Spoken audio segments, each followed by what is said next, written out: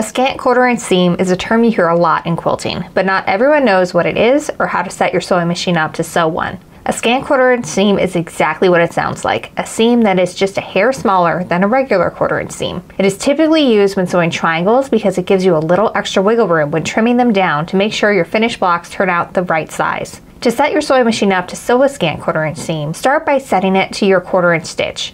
Then move your needle one needle width to the right. The way you move it will vary depending on your sewing machine model, but I just need to press a button. Then when you sew triangles from squares, like we're doing for our free triangle masterclass, your center seam will be just a hair smaller than a 1/2 inch, giving you extra fabric when you trim your triangles to size. That makes it much easier to get your triangle points to turn out perfect every time. Head to our YouTube channel to see in-depth videos from our triangle masterclass. You can just watch the videos to learn the techniques or get a kit and pattern that uses all the triangles we're learning to make. Link in the comments.